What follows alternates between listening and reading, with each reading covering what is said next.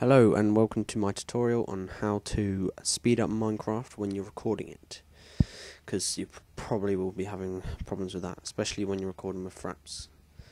So yeah, the first thing you're going to want to download, which will be in the description, is Gamefire. And let's just wait for it to load up. So yeah, once it's loaded up and you've downloaded it and everything, you go into Tools, then Gaming Profile, and then yours will be all unclicked, and then you want to click all of them apart from those two, and then you want it on high performance power plan. Then you go OK, and then when you're ready to record, you go on turn on gaming mode, and then as you can see, it makes your computer look rubbish. But that's because you've sped it up. So when you do this, it just makes everything so much faster. So I'm going to turn this off now. And so yeah, that's what happens when you try and do that. And with Fraps, let's load it up now.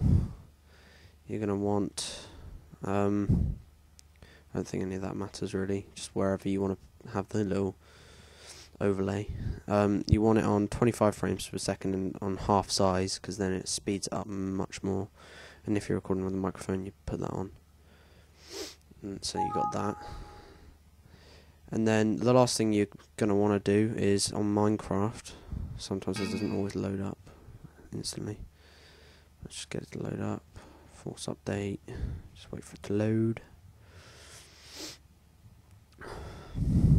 This does take a long time, because if I don't press force update, it gives me a black screen for some reason. So I just wait for it to update every time. But yeah, once Minecraft is loaded, you want to go into single player, then whatever world you're on. Then you want to press escape, so you go onto your menu. Then options, video settings, you want graphics on fast, smooth lighting off, then 3D anaglyph off, and that's to preference, personal preference. Render distance tiny if you want it really fast, or small or normal if you want it averagely fast. Performance max FPS, and then the other two I don't think they matter. So once you've done that, you've got done, and then from then on you just press F9 or whatever your capture key is for Fraps, and then you should be done. So yeah, everything you need to download, apart from Minecraft, will be in the description. And yeah, have a good day.